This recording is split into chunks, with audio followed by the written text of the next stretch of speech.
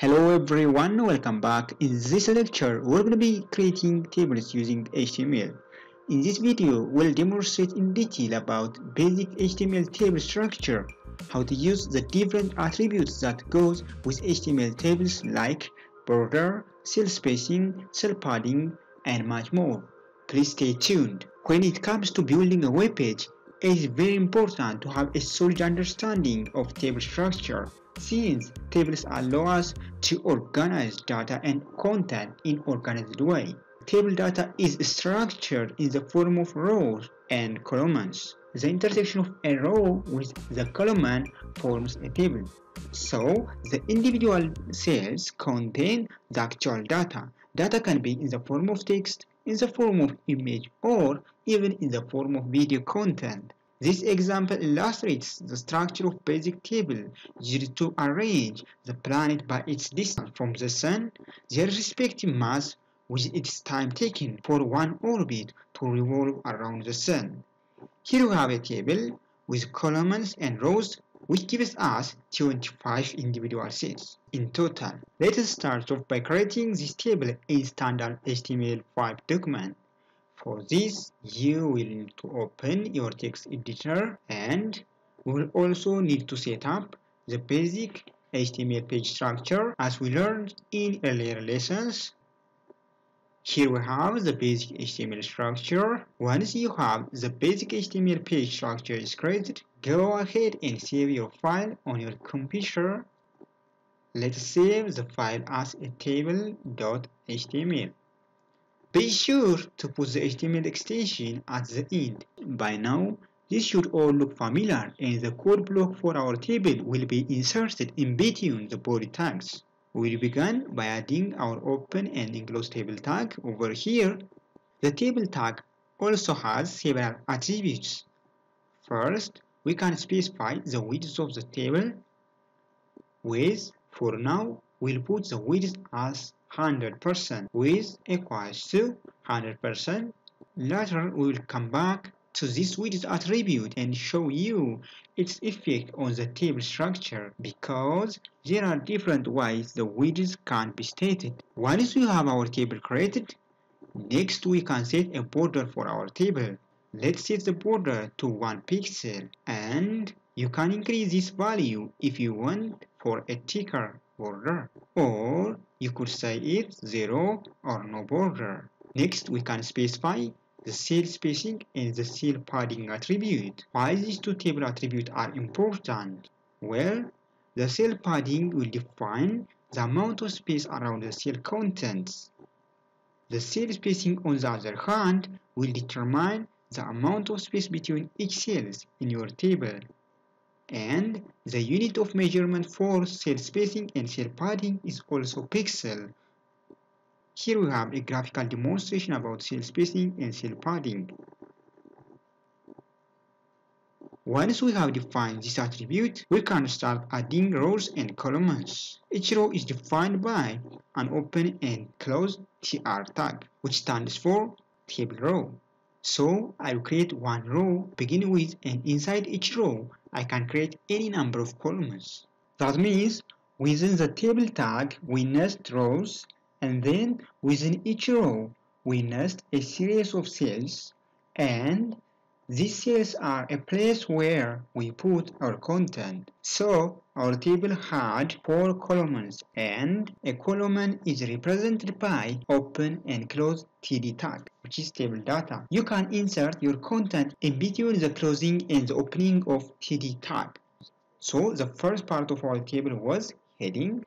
Here, what the first row would look like. Okay, now let me add this first row. The first one is planet, distance, mass in kilogram, and time for orbit. So we will create TR. Inside this row we have 4 columns, which is represented by TD. Okay, here we have the first one is planet, distance in kilometer, mass in kilogram, and time for one orbit. Now let me save and open this document.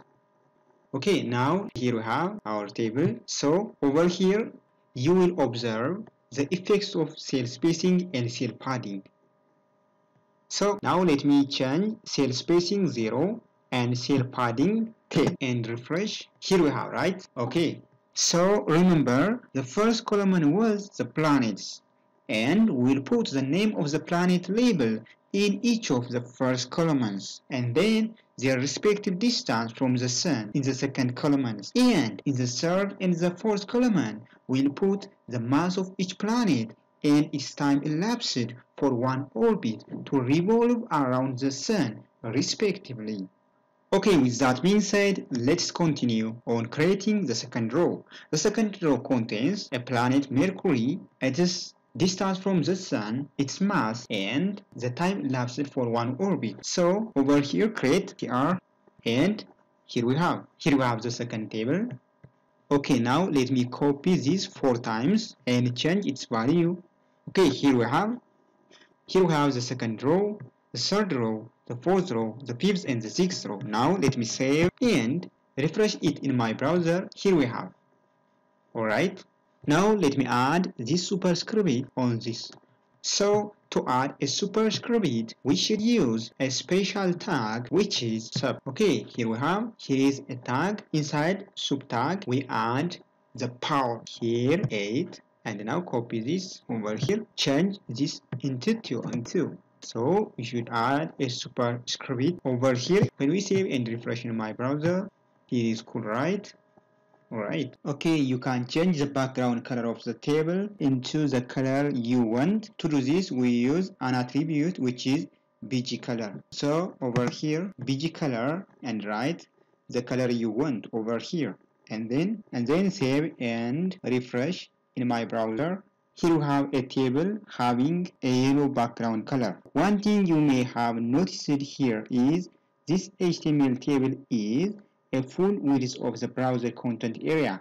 Why? Because we specified a table width to 100%. You'll observe that if we change the size of the browser window, the table expands and contracts, and always maintain 100% of the browser window, right? Now let's see what would happen if I change the width into 75%. So go back to the source code and just change the width of the table into 75% and then refresh the page. Now we can see that the table always maintains 75% of the browser content area. This shows us when we use the value of the width in percentage basis, the table will always expand and contract to maintain that percentage, which is the specified percentage of the browser content area. But what if you wanted to have a fixed table width, so it doesn't expand or contract with the browser window? For that, we would need to change the width from percentage to fixed value. So let's go ahead and change from 75% to 750. Now, if you don't specify the percentage that converts the table width into a pixel-based table width. So 750 pixel will be a new width of this table. We are going to save the file and I am just going to reload the web browser, and you will notice that no matter how big or small the browser window is, the table is always stay at 750 pixels as you see here.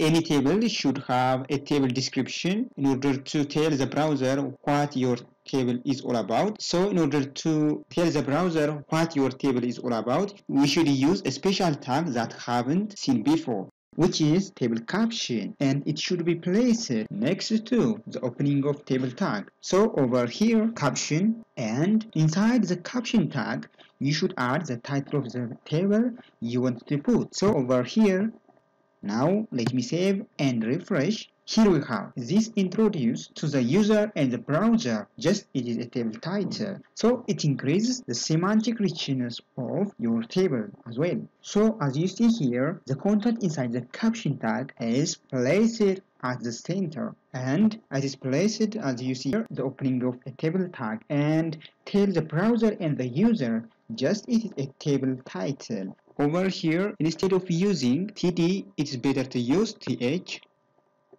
On the first row, instead of using TD, it's better to use TH in order to tell the browser it is a table heading. It helps the text to be bold and the browser know whether it is a heading or not. Save and refresh. Here we have, right? This tells the browser it is a table heading. Okay. On the next lesson, we will continue how we can nest one HTML table inside another table. Not only this, when we are working with tables, it is necessary to combine two columns into one. So to do that, you should know how to merge HTML table cells. I am very happy to show you how you can merge HTML table cells. Finally, we are going to create this invoice template tables only using HTML. You see, what cool is this? We will apply the knowledge you will just learn about HTML table and apply on to create this beautiful invoice template table on the next episode. If this sound is interesting, make sure to subscribe and press the notification bell icon to be the first person to access the video while we upload a daily programming training video just like this one. Don't be shy to like and share this video to your beloved friend. With that being said, thank you for watching. I will see you in the next video.